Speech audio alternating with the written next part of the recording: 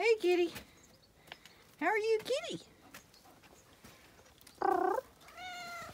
Yeah. So we're due for a week of dry weather. And as you can see, this big water tank has a leak or a crack running along the line. So you can see that line, it's leaking all the way along. So we're going to drain. Oh, I didn't mean to step on you. We're going to drain this. You can see some of the fish there swimming in the tank. There's where the pipe falls from the stable roof. And yes, kitty. We're going to drain to below this mark so that we can then waterproof that line. Over here it's okay, but you can see the line all the way along there. So we're going to drain down to there and then plaster it with stuff that will waterproof it, because the first frost, that's going to crack up. And we repaired this 2 summers ago. I think it was 2 or 3 summers ago, because it would hold very little water. Now it holds a huge amount of water, rainwater, which I then water the plants with. So we will take a hose and siphon a hose that will go down here into the lower yard, and I'm going to fill some bins up with the water, because the rainwater is so good for plants. They prefer it to the water, the mains water. Isn't that right, kitty?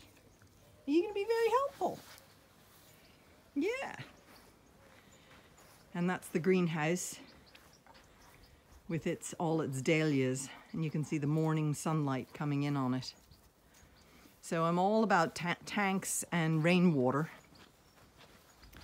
And you can see this rainwater here I use for watering the tomatoes.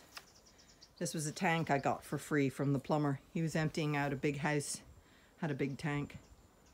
Anyway, so that's one of the jobs that are being done today is, so that will take till about, I think we'll leave it dry till around Friday, because it'll have a week of days drying, and then we will plaster it to waterproof it so it doesn't leak like that and make it worse. And the first frost, ping, that whole top section will separate.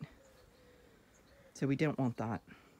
So we have the siphon going, and you can see it's already lowered by about 2-3 inches. So I have the measure of the stick. The hose is at the depth below this, attached by that stick. And then I filled the hose up here backwards, and now it's going down through here, because to do the siphon the water has to be lower than what the tank is. So here we go through here and out to here, and I'm filling up all the this is overflowing. I'm filling up all the water containers, because rainwater, plants prefer it. So that bin's full, this bin is full, the watering can, these watering cans, the dogs even prefer rainwater. So I'm going to go and get more containers to fill up with this water, because plants and dogs all prefer rainwater to tap water. So I'm going to get more tanks